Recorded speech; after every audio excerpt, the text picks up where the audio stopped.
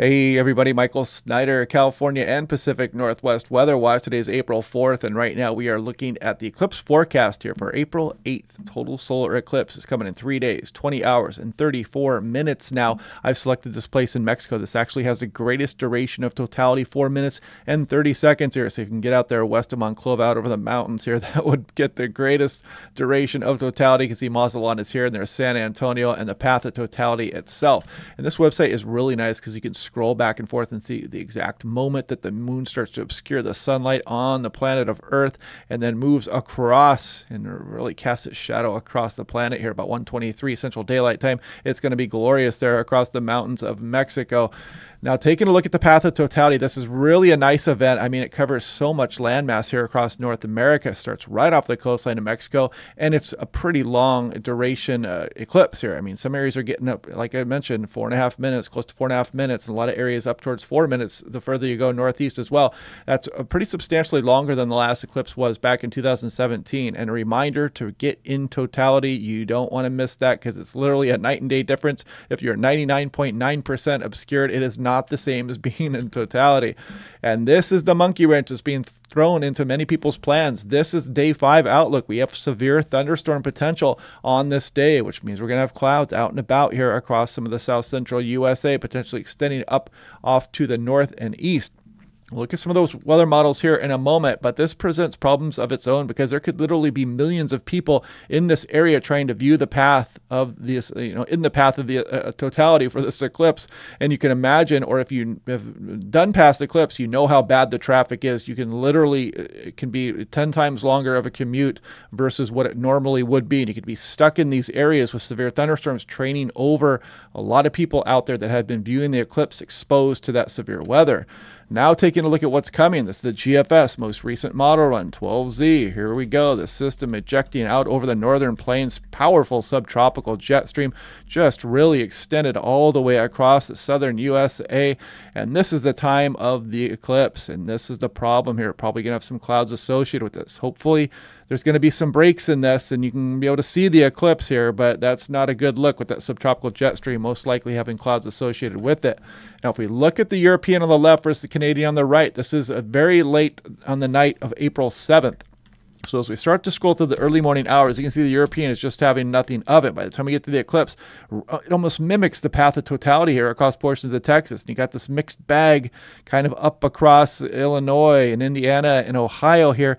But the models are kind of showing something nice there for the Northeast. If you're in Montreal, maybe drop down towards the border there, right in the path of totality as it comes off of New York and Vermont, and you might be able to get a nice show. And look at Maine, might get some nice viewing out there as well. But a lot of the models have been showing places across Illinois and Indiana as well, and maybe Cleveland, some clear skies at times, and hopefully coinciding with the eclipse. So you can see the problem we're having with this is usually quite clear across Texas, 70-75% chance of clear skies, climatologically speaking, this time of year. However, that does not look to be the case this time around. Now, taking a look at Buffalo, New York, 3 minutes and 46 seconds of totality. So that's nothing to sneeze at. That's much better than 2017 eclipse. If you can get good viewing out here, you are going to get a spectacular show.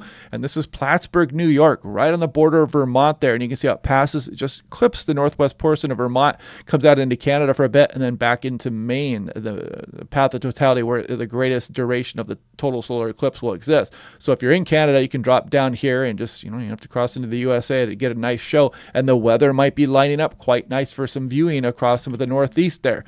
Now, if we look at the GFS, the Canadian, what I showed a few minutes ago, kind of showed some high clouds, but it showed some breaks. But the GFS is not having anything of that. This is the most recent GFS run, and it's showing some pretty good cloud coverage across Texas, where I know a lot of people have made previous plans to go out and view.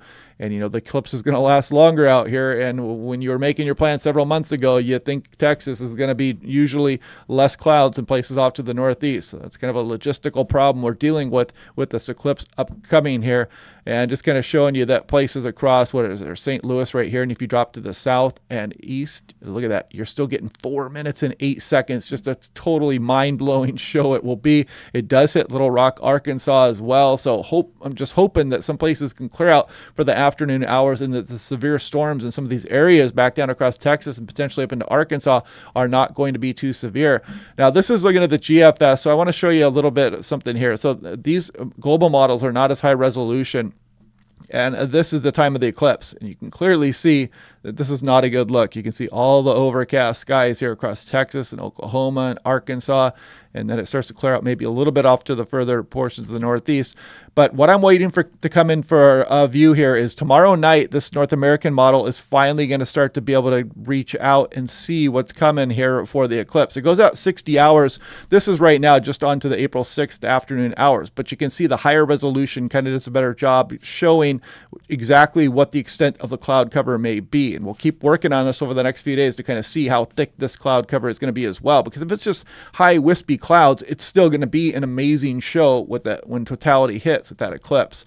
So anyway, I hope this is helping you guys make plans here or decide whether or not you want to go and view the eclipse and maybe make some last minute changes. I know it's tough because I saw that map out there in social media yesterday where the bed and breakfasts across the USA were just absolutely completely booked, you know, for looks like a few hundred miles on each side of totality here. So there's not really much leeway. There's probably not many hotels to get in those areas. It's going to be trying to rent a car. It's going to be a logistical nightmare also. So hopefully you can make changes if you need be, or just maybe stay at home if you want to avoid the clouds or not, or if you want to come out and take the chance. I mean, that's up to you. But anyway, we'll continue to do this day by day. I'll do another update tomorrow, which will go on the Pacific Northwest weather page. I'll put this one on the California Weather Watch page. I'm just flopping back and forth so people can kind of get a look at these videos before they start to head out and try to view the eclipse. I know people that are driving out from places across Pacific Northwest right now actually getting in position for this event.